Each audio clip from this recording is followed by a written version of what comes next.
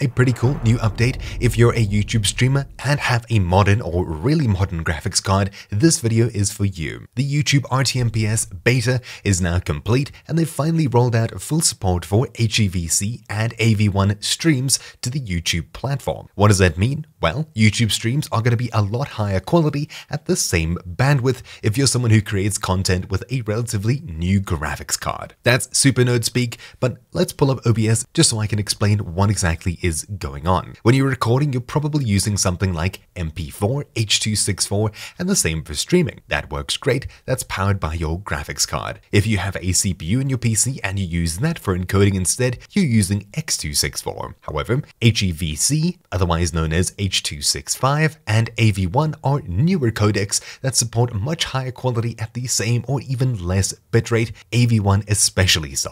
To use HEVC with a graphics card encoding your video, you'll need a GTX 1050 from NVIDIA or better, or an RX 5000 from AMD or newer, and the Intel Arc and iGPUs should all support this. That's for H.265 HEVC. But for the brand new AV1, if you have a powerful new graphics card that supports this, then you should use this instead. You'll need an RX 7000 AMD GPU or anything in the RTX 40 series and above in order to use AV1, and of course the Intel Arc GPUs, not the iGPUs built into your CPU, support AV1 as well. That's tons of nerd speak. Essentially, H.264, X.264, what you're using now for streams, is pretty good, but you can double the quality at the same file size, if not even more, with H.265, and with AV1 you can get even further benefits as long as you have the newer hardware for it. If you're just using your CPU to encode streams, you can still use H.265 and reap the benefits for a very minimal performance impact. If I open up my settings in OBS Studio, head across to Stream, make sure that you have YouTube RTMPS selected,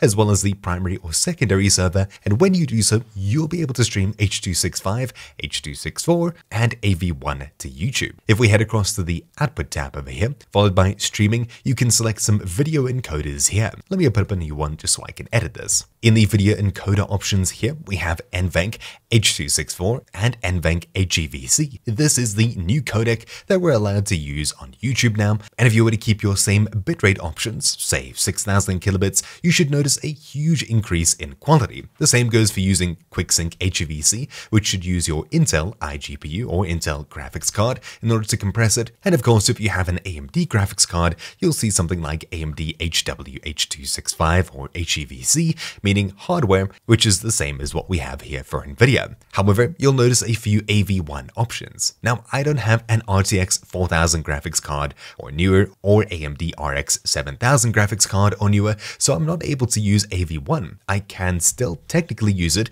with my CPU choosing one of the AV1 options here, but I'd highly recommend against that. You're going to be wasting tons of processing power creating a super hard to encode codec just so you can kind of gain quality. Even with a separate streaming PC, I wouldn't recommend using AV1 with CPU at all, at least for now. However, you can use the H.265 option, or X.265 if you have it, to use your CPU instead. However, if you do see NVIDIA NVENC AV1, QuickSync AV1, or AMD HW AV1, I'd highly recommend you choose those over the HEVC, as you'll get even more quality with even less bandwidth required. Now, assuming you choose H.265 or AV1, there's basically nothing else you need to change. You'll pretty much immediately see a huge quality increase on YouTube, especially when you're using lower bitrates, such as 6000 kilobits for example. You could probably push it even lower and keep the same quality you had before, lowering the stress on your internet connection if you're someone with a really slow line.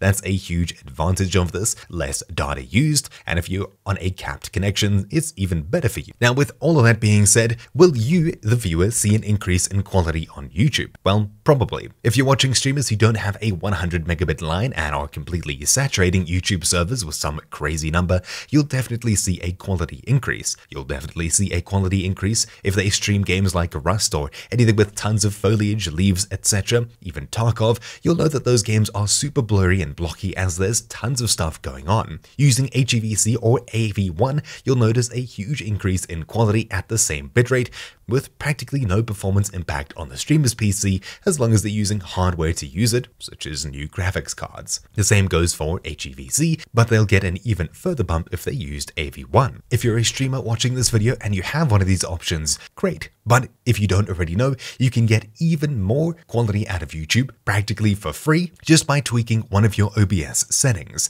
As you probably know, you can stream at practically any quality to YouTube, 1080p, 2K, 4K, but what you should do is always stream at 2K and above, even if you're on a 1080p monitor. YouTube will essentially take whatever you give it and compress it using the same settings for whatever. Whether it's HEVC, AV1, or H.264, they'll have the same bitrate standards and limits set on their own internal system, so no matter what you send to them, it'll always be crushed down to whatever goes out to the public. If you put in a higher quality source going in, even at the same bitrate, it should look better on the way out. But a way that you can get a huge bump in bitrate on YouTube's side for the viewer is to simply crank up your graphics to 2K or 4K. If you have a 1080p monitor and you don't think you're able to do this, yes you can. It's simply just upscaling what you're sending out to YouTube servers. If you'd like to do so, head across to the video tab in OBS Studio. You'll have your base canvas resolution at 2K or 1080p or whatever you have it set at, for example 1080, and your output probably only goes up to 1080 as well. We can't crank it higher. You can actually select the text here and type in 2560 by 1440 for 2K or 3840 by 2160 for 4K. By upscaling 1080p to 2K, you'll notice a huge increase in quality if you were to select the higher quality option on YouTube. Even though you're not actually streaming more pixels, you're sending them more pixels, making them compress it at a higher quality, and you're gaining practically free, improved streaming quality for your viewers. The same goes for videos,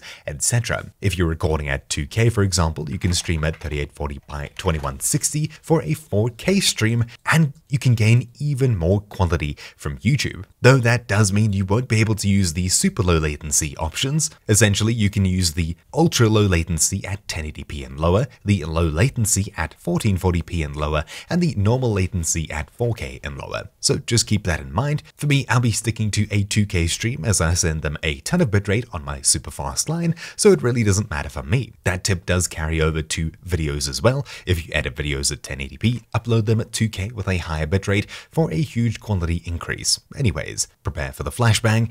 If we pull up YouTube's live stream encoding settings page, you'll see some more information here now covering AV1 and HEVC. These recommendations are the same for those two, though you'll notice a huge increase in quality. If you're streaming 2K, you should stream between 6 and 30 megabits, preferably on the higher end of this for more quality. 4K at 60, 40 megabits, 1080p at 60, 10 megabits. Pretty simple. Stream with H.264, HEVC, or H.265, which we just went through, and AV1 as well. If you'd like higher quality, use these last two. The rest of these is your preference and your setup, but you get the point. You'll find this linked in the description down below should you like to up your streaming quality. As for me, I don't have the ability to use AV1, but I do have the ability to use HEVC, which is what I record in, and I'd recommend you do too if your editing software supports that. So I'll definitely be switching over to that for much higher quality streams at less bitrate. Thank you all for watching. Mine has been Troubleshoot, and I'll see you all next time. Ciao.